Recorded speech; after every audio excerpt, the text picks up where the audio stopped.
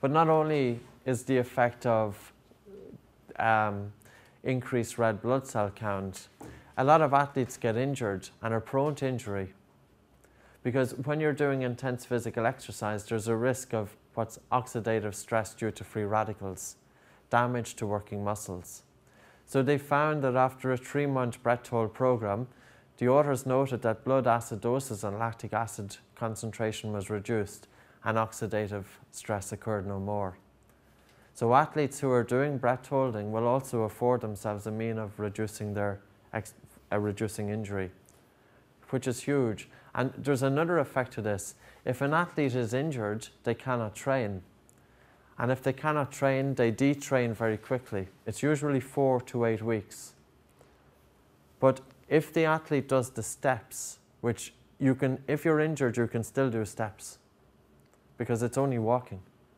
You can maintain your fitness to some degree by doing the steps if you're injured. Does that make sense?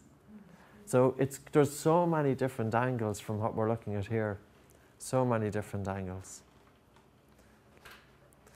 So I started reading these 2 years ago and I haven't stopped since. And that's why the book is still 3/4 done. And there's just more bits to it.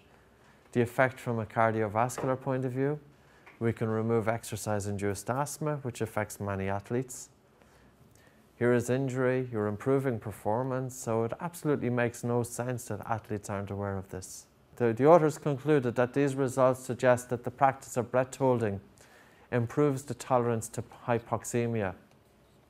Because you're able to challenge the body, you're holding the breath, you're challenging the body into a state of a drop of oxygen. So you're able to build up and the body is able to adapt to that. So then when the body goes and does physical exercise, it doesn't have a negative effect because the body is already conditioned. Yeah. So Fabrice, Julie and colleagues tested the hypothesis that repetition of brief epochs of hypoxemia in elite human breath hold divers could induce an adaptation of their metabolic responses, resulting in reduced blood acidosis and oxidative stress. It's another paper.